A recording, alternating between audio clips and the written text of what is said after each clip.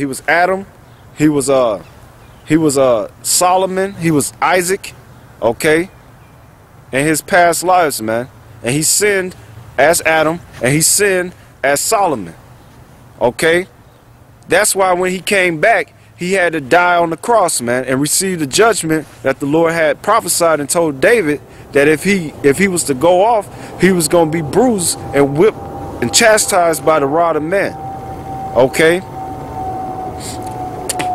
But you people, you don't know nothing, man. And you stupid ass niggas, you come up against me.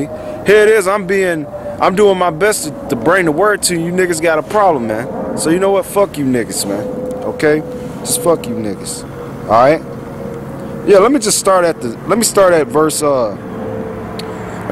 top, okay? Because we on this topic about the Lord, him dying for Israel. Alright, being an offering for sin for Israel. Alright? Isaiah 53:1. It says, who have believed our report? The precept says doctrine. Who have believed our doctrine, man? Okay? Alright? You people say, oh, it's just one person. He's teaching the word. He probably don't know what he's talking about. You know? Alright? In Charlotte, you got 700 churches. Alright? And a major Catholic setup place up there. And we was the only ones teaching the truth up there in Charlotte, man. And people still came up against, oh, we're not going to listen to them guys. You know, we're not going to listen to him because he's just one person. You know, against 700 strong, that's just churches. And you don't know how many pastors they got up in there. So it could be a couple hundred or 1,000 pastors against one guy. You know, we're going to listen to the multitude because that's how Israel roll and that's how these heathens roll. They're a bunch of followers, man. 2/3 of Israel conformed themselves to followers when they were set up to be leaders. Okay? So nobody want to hear this word, which that's cool. That's awesome. I ain't sweating. Okay? That's why Isaiah said, who have believed our report or who have believed our doctrine? Okay? Because when we bring it out, and we could bring it out precept upon precept to the T, and you niggas still won't get it, man. But that's cool. That's awesome, man. You know why? Because it wasn't given to you. It's only given to the elect, the remnant. So Isaiah says, in Isaiah 53, who have believed our report, the precept says doctrine. To whom is the arm of the Lord revealed? What's the armor of the Lord? That's Yahushua, who you really call Jesus Christ, man. Alright, that's who we were revealing. We making known. That's what the word revelation means. A revealing of the truth. And the truth was only revealed to a select group of men. Alright, that's Israelites. Number one, you gotta be an Israelite, so-called Negro, Latino, Native American descent. Number one. Okay, that's first and foremost. And then even amongst Israel, it's a small remnant of men, 144,000, 12,000 from each tribe, all right, that was given a specific portion of the spirit of the scriptures to understand and to come out here and preach the gospel, man. All right? Some brothers have more, others have not much. But whatever amount they have, they supposed to push it with all they have, man, for the glory of the Lord. Okay? But Isaiah said, who have believed our doctrine, man? Who have believed our report? All right, and that's even more evident now because we in a time where people falling off, they turn into fables. All right, they becoming weak, they stop doing the work.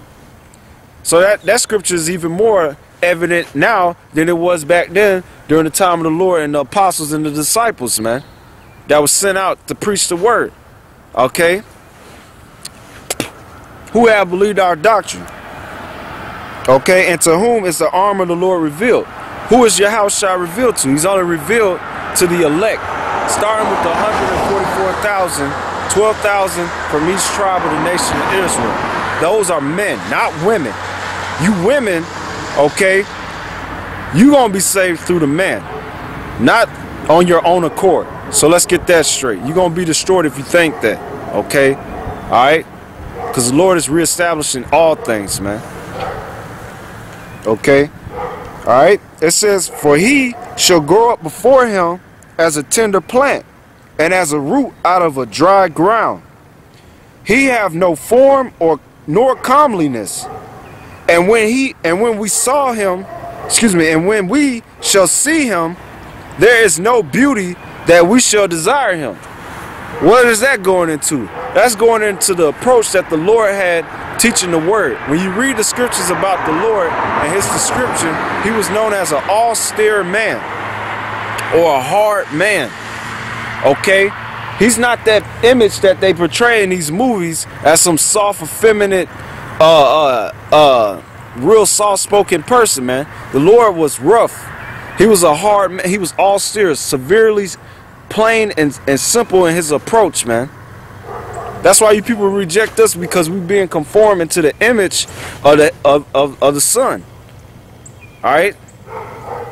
And just how the Lord was rough and rude, and he cut people speaking about the word, calling his own people devils, serpents, vipers, foxes, blind fools. All right? You know, swine, dogs, wolves, all right, and other such things, man. And people didn't like that, man. They didn't like getting cursed out all the time, man. That's why when you read certain accounts in the Gospels, they wanted to put, in his hometown, they wanted to push him off the top of the city where it was set up on a hill in Galilee, man, because he was cutting them with the word. Because the people got offended because he wasn't healing them, all right? And he wasn't healing them because they didn't have faith. So they got offended. And when he used the example of Elisha, all right, and Elijah, okay, in the history, they got offended and they wanted to push him off the cliff head forward. They wanted to kill him.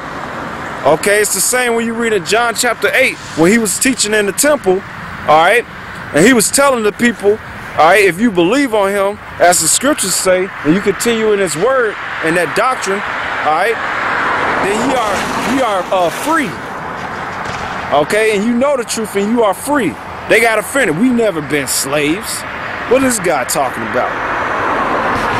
Then when you further read out in the chapter, he called them devils. They picked up rocks to want to stone them. You can read that throughout all the Gospel of John, the multiple times where these niggas wanted to kill the Lord. And these were so-called Negroes. You Negroes, you West Indians, and you Haitians. You niggas was back there. Okay? And you Latino tribes, you ain't off the hook either, because a lot of y'all got blood on your hands from slaughtering the prophets, especially when you read the history. Alright? The way y'all was running through prophets back then in the history, that's why the Lord had to give Elijah and Elisha spiritual power, man.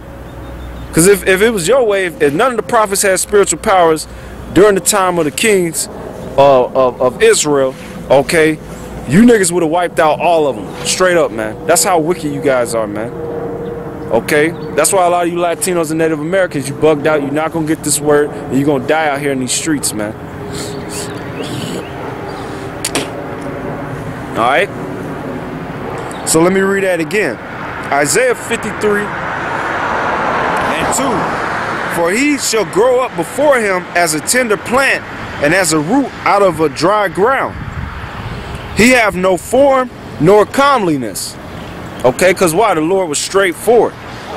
He was straightforward in his approach, his speech, and even in his attire, man. They didn't want to receive him because he didn't look the part, you know.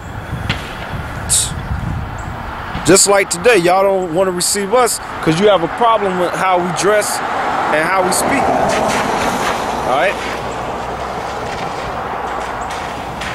And when we shall see him, there is no beauty that we shall desire him. Okay. It says he is despised and rejected of men. Going back to what I said before, when you read the Gospels, the account of the Lord, he was strongly despised and rejected by Israel, even back then. Okay? And when you read during the time of the Passover, it wasn't even no more than 200 disciples that followed the Lord, man.